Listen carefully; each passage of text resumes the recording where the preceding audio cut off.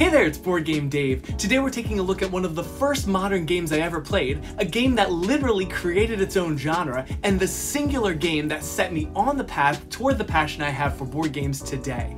And that game is Dominion. Dominion originally came out in 2008, and there have been 14 separate expansions since, the last of which came out earlier this year. Dominion is what's now known as a deck building game. There have been many card games since that utilize and build upon this system, but at its core, a deck builder is very simple. You start with a very small, not very powerful deck of cards. From that deck, you draw your hand. On your turn, you play some actions and acquire better cards. Those new cards eventually get shuffled into your deck, and you'll play those stronger cards on subsequent turns. You're building your deck into something more powerful, more optimized, more efficient, etc. Dominion, as the original deck builder, sticks to this very simple and easy to understand system, and even helps players learn the game with a simple mnemonic device for what you do on your turns. A, B, C.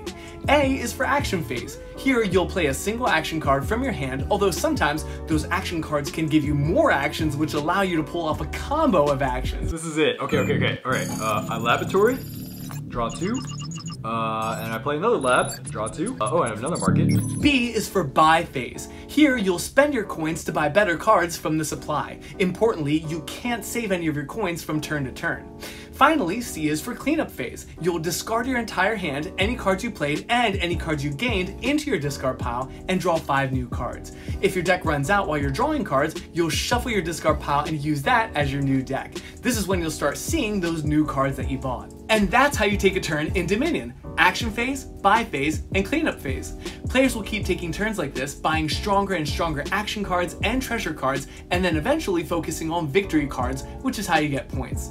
The game goes on like this until the province deck runs out or 3 supply piles run out, at which point the game ends and players add up their points. And that's all you need to know to play Dominion. Each game will feature 10 unique kingdom cards, and the second edition comes with 26 kingdom cards, which means there are over 5 million different combinations you can use in any given game just using the base game. But beyond that, there are the 14 different expansions that I mentioned earlier, which each add their own feel and new mechanics, and they can all be combined with any other expansion, so there are virtually infinite possibilities when it comes to this game. So now that you know a little bit more about the game and how to play, let's take a look at my review of Dominion. First, the art and components. Now, the components in this box are just 500 cards. I do like the artwork, but component-wise, there's not too much going on here.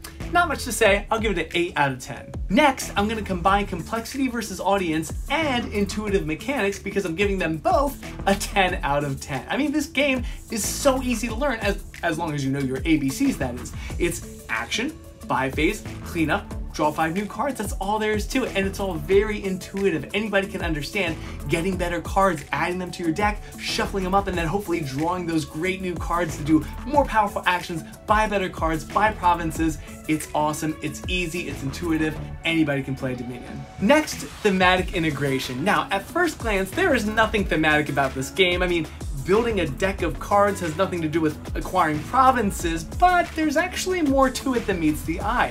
The moat, for example, is a defense card if somebody tries to attack you. The witch, on the other hand, gives other players curses which bog down their deck, make them not very efficient. There's also the remodel card, which lets you remodel a not so good card from your deck and turn it into a card that's a little bit better. That's thematic, and as you explore some of the expansions, you'll find that there's some really thematic elements and themes in those expansions. So, not a high score here, but I'm gonna give it a 6 out of 10 for thematic integration. Next, replayability. Now, like I said, there's over 5 million different ways to combine the 26 different kingdom cards in just the base game. However, that's just 26 cards to explore, so at some point you're probably going to want to branch out and try some of those expansions, mix them in with the base game, or try them by themselves. There is so much to explore in the world of Dominion, but even in just the base game, there's a lot of replayability baked in there with the different ways you can combine those cards, and honestly, it really doesn't get old, at least not for me. I've been playing Dominion for well over 10 years now, and I'm still down to play Dominion, especially with some of those expansions, most notably the Empires expansion. Next, the length and fun factor. Now, this game isn't very long. You can play in about half an hour, and I love that there's this race element, right? Race to get that last province card usually, or race to finish that 3rd supply pile. and you can see it coming. So the game's ramping up toward this crescendo of, oh, the game's about to end, I hope I can get that province, right? And you've got these great cards in your deck, but you're also bogged down by victory points and stuff like that that's clogging up your deck. So it's really interesting. The game is ramping up very organically. The pacing is great. The length is great. It's fun all the way through. I give it a 9 out of 10 here. And finally, cost versus value. Now, I'm not gonna lie, this game is a little bit expensive. There was a time when you could get it for 30, 35 bucks, but right now it seems like it's a little bit hard to find.